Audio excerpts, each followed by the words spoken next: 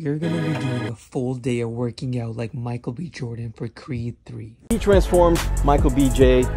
Into the beast that he is in Creed. This was 2 boxing workouts and 1 weightlifting session. Well, it was a lot of boxing conditioning work.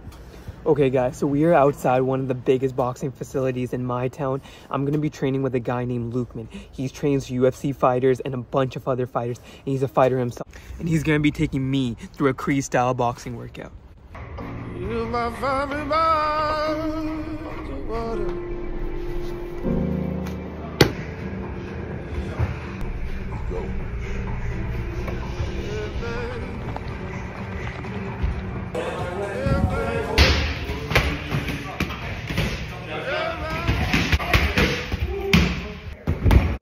Guys, when I tell you boxing is intense, it is very, very intense. And to be honest, I've been a Creed fan for a while, so I have been doing it for a bit, but I usually do it at home or with a one-on-one trainer. But this time he put me through the ringer. Like, it was the toughest. It was tougher than the weightlifting session, for sure. So we just wrapped it up. We had some personal training with him, and he made us go over some drills. But that was the first boxing session. Most important part was the weight training. Not only did I want him to be in shape, but I wanted him to be chiseled and conditioned. We're trying to bring his shoulders out, his chest, nice biceps, things that, you know, I call it being movie ready. First exercise, we're gonna always start off with chest. We're gonna do some incline press.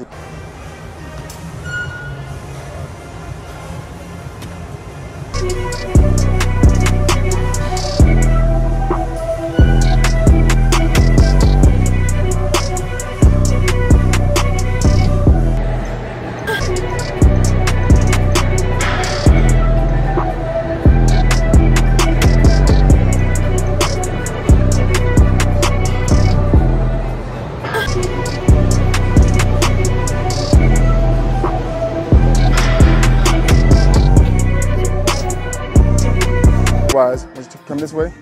We're going all the way up, and I want you to twist at the top.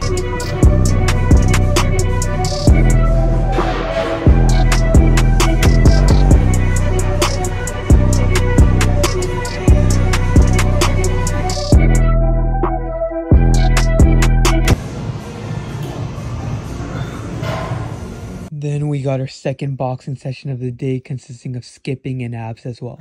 Now, having 3 workout sessions for everyone is going to be physically impossible, along with the time management one.